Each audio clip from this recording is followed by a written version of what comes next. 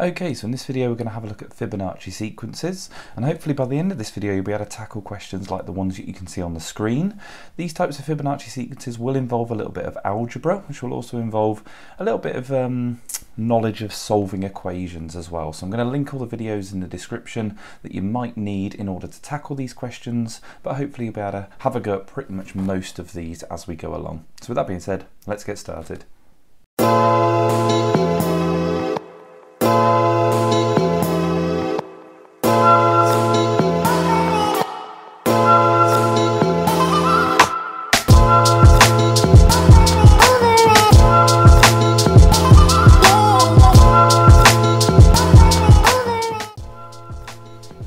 Okay, so as you already know, we're going to be having a look at Fibonacci sequences.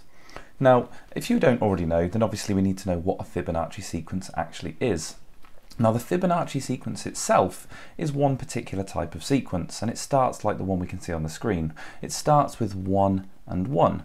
And the way that a Fibonacci sequence works is that in order to find the next term in a sequence, we add together the two before it. Okay, so to find the next term, or in this case the third term, we're going to add together 1 and 1. So obviously nice and easy there. If we do 1 plus 1, we get the answer 2. And there we go. Let's see if we can just write that again. Okay, so 2. Now, we've got the third term in the sequence, which is 2, but in order to find the next term in the sequence, we're going to look at the previous two terms. So now it's changed, and our previous two terms now are going to be 1 and 2. So in order to find the fourth term, we're going to add those two together. So 1 plus 2 is 3. And we just continue going like this, and that forms what we call the Fibonacci sequence. So if we carry on, 2 plus 3 would give us 5, 5 plus 3 would give us 8, and 8 plus 5 would give us 13, and we could carry on going for however long we wanted. The sequence would never end. But this is called the Fibonacci sequence, and what we're going to have a look at is Fibonacci type sequences, or Fibonacci style sequences, where we follow this exact same process, but perhaps we start with different numbers at the beginning. So rather than having 1 and 1 at the beginning, we'll just have something else there, but we'll follow this same process of adding together the two terms before it in order to then find that next term. So we're going to have a look at a Fibonacci style sequence, so let's have a look at that one. Okay, so here we have a Fibonacci style sequence. And this is relatively similar to our last one, because in our last one we actually had 3 and 5 appear next to each other. So although this isn't a Fibonacci sequence, it's very similar, and we are going to start it with 3 and 5, which is why it's a Fibonacci style sequence. So we're going to go through these relatively quickly. So 3 plus 5 would give us 8. For our third term in the sequence, and then we can carry on. So 5 and 8 would give us 13, and then 8 plus 13 would give us 21. And it's only asked us to find the next 3 terms, so we'd stop there, and that would be the next 3 terms in our sequence. We're going to have a look at one more quick question with something ever so slightly different before you have a go. So let's have a look at that one now. Okay, so this one's ever so slightly different. Hopefully you can spot it starts with a negative number. That's not really going to change anything. We just need to be a little bit careful with our negatives. So it says find the next 3 terms in this Fibonacci style sequence. So we'll just follow that same process. So just being careful here, because negative 4 and 5, when we add those together, that's only going to give us the answer 1. So a little bit different there, because our next number in the sequence actually goes down. And this is the only scenario where that could happen, and that is when we start to involve negative numbers within our Fibonacci sequence. So from here, nice and easy again, we've got 5 plus 1 which gives us 6, and then 1 plus 6, which gives us 7. So after that first term, or the third term that we found there, it keeps on going up again. So it's pretty much the same as the rest of them, but just being careful there and just taking note of whether it does start with a negative number like this one, because that can happen as well when we're looking at these Fibonacci style sequences. So there we go. Right, let's have a look at some questions for you to have a go at. Okay, so there's 3 questions here for you to have a go at, very similar to the ones we just looked at, where you are going to find the next 3 terms in the sequence. So pause the video there, have a go at these 3, and we'll go over the answers in a sec. Okay, so we're going to go over the answers for these relatively quickly. So 3 plus 7 would give you 10, 7 plus 10 would give you 17, and then 10 plus 17 would give you 27. So that's your first one. You've got negative 1 add 5, which gives you 4. You've got 5 plus 4, which is going to give you 9, and then 4 plus 9, which gives you 13. And then for the last one here, negative 3 add 6 gives you positive 3. That's just not working at all. There we go. negative 3, add 6 is positive 3, 6 plus 3 gives us the answer 9, and then 3 plus 9 gives us the answer 12. So there's the answer to all those questions. Right, now we're going to have a look at something where we involve a little bit of algebra, so let's have a look at that now. Okay, so this question here says find the next 3 terms in this Fibonacci style sequence, and as you can see, rather than numbers being our sequence, we have some expressions. So we have a and a plus b. So this is going to involve a little bit of you knowing about collecting like terms, and as I said at the start, I will include any of these videos just in case you haven't actually met some of these topics yet, but for this one here we are going to involve some algebra. So if we have a look at the first 2 terms, we have a and a plus b. Now if we were to write that down as a sum, just in case you prefer to look at it like this, although I won't always do this, we would have a plus and then the a plus b. So we're going to collect these like terms. So we've got an a and we have another a, so in total that gives us 2a for our third term, and we've got that b. So our third term, which isn't really going to fit in that little gap there, so we're going to write it down here, that would give us 2a plus b. There we go, and that would be our third term in the sequence. And now we just need to look at those previous 2 terms again. So we have the a plus b and we have the 2a plus b. So in total there we have 3 a's. So we're going to write for our next term here, we've got 3 a's. There we go, and now we've got the plus b and the plus b to add together, and that would give us in total 2 b's. So we have 3a plus 2b. Now following that same process again, we're going to look at those previous 2 terms. This time that's going to be 2a plus b and the 3a plus 2b. And again, just adding those a's together to start with. So if we look at those, we've got 2a and we've got 3a, and in total there that gives us 5a. And then looking at the others, let's have a look, we've got 1b and we've got 2b. So adding those together there, that would give us plus 3b. And that would be our 5th term in the sequence. Okay, so we're just collecting like terms and treating this just like every other Fibonacci sequence, except we've got these algebraic expressions to deal with. Okay, let's have a look at one more. Okay, so last question before you have a go, exactly the same as the last look, but we've just got some different expressions here. And the way that you can go about this look is you can highlight the a's or highlight the b's. It works quite nicely for me because I can rub them out, but obviously you just want to have a look at those terms and just collect the a's and then collect the b's.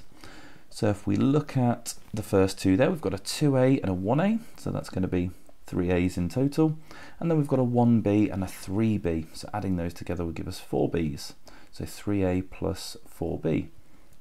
Then looking at the 3a plus 4b with the previous one, so let's just write this in there, 3a plus 1a would give us 4a, and then 3b plus 4b would give us 7b. And then for our final term, looking at these 2, so we'll highlight these ones again just for the last one. We've got 3a and 4a, which in total gives us 7a. And then for the b's, we have 4b and 7b. If we add those together, 4 plus 7 is 11, so we have plus 11b. And that finishes off that question. Right, okay, hopefully that seems okay. Got 2 questions for you to have a go at, so let's have a look at those. Okay, so here's 2 questions for you to have a go at. So find the next 3 terms in both of these sequences. Pause the video there, we'll go over the answers in a sec. Okay, so for the first one, so we have for the third term there, we're going to have a plus 3b. Then adding together the previous 2, we're going to have 2a plus 5b. And then adding together the previous 2, we should have 3a plus 8b. On to the second question, for the next term, or the third one, the first one we're going to write down though, we have 3a plus 5b. Previous 2 now, 5a plus 8b. And then for the final term, we have 8a plus 13b. There we go, so hopefully you're fine with those. And now we're going to have a look at our final questions where we're involving a little bit more algebra than what we've seen in these ones. So let's have a look at those now. Okay, so this question here, you'll already notice something different. For starters, we're missing terms in the middle, and secondly, we haven't actually got any algebra involved, and I've said there's going to be some algebra involved in this, so we're going to have a look at how do we apply algebra to this question and why we might need to. So it says here find the 5th term in this Fibonacci style sequence. Obviously the 5th term here is the one at the end, but we're missing the second and the third term. So how are we going to find out what that second term was so that we can figure out what the term before 13 was? And this would be okay for us to do if we had a term prior to 13. Like if we imagine, and this may not be correct, but if, let's say, 7 was here, we would know that 7 and 13 obviously added together to make the fifth, so we wouldn't be asked for the fifth one, but we could perhaps work backwards to try and get to the 3. Now unfortunately we're not given that, so we're going to have to think about applying a little bit of algebra. So we don't know what that second term is, so let's just throw the letter x in there. So let's just say, okay, well, that is a number, let's call it x for the moment. Now in order to get the next number in the sequence, or the third term, we would have to add together 3 and x, or in other words, x plus 3. So this term here, we could say as an expression is x plus 3. Again, you could write that as 3 plus x. I just prefer to write it as x plus 3. Now, how does that actually help us? How does it help us get the fifth term? Because at the moment, we've just got some algebra. Well, we know, and if I highlight these, that x and the x plus 3 have to add together to make 13. And if we know that information, that means that we can write an equation. So we're already starting to actually form and solve an equation here. So we're involving a little bit of an additional topic on top of what we've already looked at, and that is solving equations. Okay, so we have x and x plus 3, and we can add those two together to make 13. So if we write that down, we've got the x and the other x, which we know we can write as 2x, and we're going to add 3, and in total that equals 13. So we have formed our equation. Now we need to obviously solve this. Again, if you're not too sure on solving equations, I'll link that below in the description. But in order to solve this, we need to take away the 3. So taking away the 3 would leave us with 2x equals 10. And then we can solve that by dividing by 2, and we get the answer x equals 5. So we've got an answer, x equals 5. How do we relate that back to the sequence? Well, we already know the second term there is what we called x. So our first term was 3, our second term was x, and now we know x equals 5, we can just write 5. Our third term was x plus 3. Obviously what we could do is we could just do 3 plus 5 and add that together, but we already know x plus 3, so that is 5 plus 3 anyway. So that's going to add up to make 8. And then just double check that. Does 5 and 8 make that fourth term? And it does, yes, it makes 13. So we've got our fourth term, and now we can finish this off by doing 8 and 13, and that's going to add together to make our fifth term. 8 and plus 13 is 21. So our fifth term there is going to be 21. We can write that down if we have to write it on an answer line or something like that, but our final answer for this question is 21. We'll have a look at one more, just a slightly little bit longer than this, but following a very similar process. Okay, so this question says find the sixth term of this Fibonacci style sequence. So pretty much the same as the last one, but we've got 3 missing terms in the middle. So we're going to have 3 expressions to figure out there and add together rather than 3. So we know the first term is 2, so again we can call the second term x, and let's do that. I'll write this down here instead this time. So x is our second term. So to get the next term, we need to add those 2 together. So again, you could write 2 plus x. I'm going to write x plus 2, just keeping those x's first. There we go. And then again, we need to add together these 2 terms, the x and the x plus 2, in order to get our third one that we're going to write down, which is actually the fourth term. So adding those together, we've got 2 x's, so 2x plus 2, and then that leads us on to our 19. And again, we're going to try and find that sequence, that term in the sequence just afterwards. So we need to add 3 together this time, or do we? Because in order to get 19, we don't actually add those 3 together, we just add the x plus 2 and the 2x plus 2. So just being very careful with that. So they're the 2 that we need to add together in order to get the 19. So if we add those 2 together, 2x and x makes 3x, and we have the plus 2 and the plus 2, so in total that's plus 4. So 3x plus 4 is what's going to add together to make 19. And now we just need to solve that. So taking away 4 from both sides would leave us with 3x is equal to 15, and then we can divide that by 3, and x is equal to 5. There we go. It doesn't always equal 5, but there we go. In this case it does. So moving this on to the actual sequence that we need to write down, we can actually start to put the numbers in. So after the 2 would be 5, and then you can either substitute that into the algebraic expressions that we've got highlighted there, or we could just follow the normal rules of a Fibonacci style sequence. So 2 plus 5 would give us 7, 5 plus 7 gives us 12, quick check, 7 and 12 makes 19, yep, so we know we've done that correctly, and now we can do 12 and 19, which gives us the answer 31 for that 6th term in this sequence. Okay, so there we go. These are obviously the hardest ones that we've looked at. So a couple of questions on this for you to have a go at, and then we're done. So let's have a look at those now. Okay, here we go. So here are your last 2 questions. Again, finding the 5th term and finding the 6th term in these 2 sequences, and not forgetting, obviously, we need to write the algebraic expressions, form and solve that equation, and then substitute it all back in to find that term that we're looking for. So pause the video there, have a go at these 2, and we'll go over the answers in a sec. Okay, so finding the 5th term to start with. So after the 2, we can write x, after the x we can put x plus 2, and then we have the 10, and then the term that we're going to look for. So if we add those 2 together, the ones before the 10, we've got 2x plus 2 is equal to 10. Taking away the 2, we've got 2x equals 8, and then we can solve that, x equals 4. And then we can start writing those numbers into our sequence. So after the 2 is 4, 2 plus 4 is 6, quick check, 4 plus 6 equals 10, perfect, so 6 plus 10 equals 16, and there is our 5th term in the sequence. On to the very last one, we've got -1, and then we can say x minus 1, being careful with those 2, and then 2x minus 1, and then we have 22.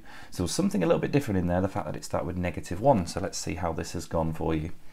So we're going to add together these 2 this time. So we're going to have a negative involved in this one, so you just got to be careful. If we add those together, we have 3x minus 2, and that is equal to 22, that term after them. So solving this, we need to add 2 this time. So 3x equals 24. And then dividing by 3, x is equal to 8. And then we can go ahead and put that into its position. So after the -1, we had the value x. So that would be 8. After the 8, if we add them together, we get 7. Then we get 15. 7 and 15 add together to make 22, so that's perfect. And then after the 22, we'd need to do 15 plus the 22, which would give us 37 as our final term. So -1 and 8 makes 7, 8 and 7 makes 15, 7 and 15 make 22, and 15 and 22 makes 37. So always just go back and quickly check to make sure that that is correct, and it definitely works, which in this case it does. So there we go, that is all of our questions done. Hopefully you found those ones okay. If that was useful, if it was helpful, please do like the video. Please don't forget to subscribe, and don't forget to share this channel with your friends. There we go, I'll see you on the next one.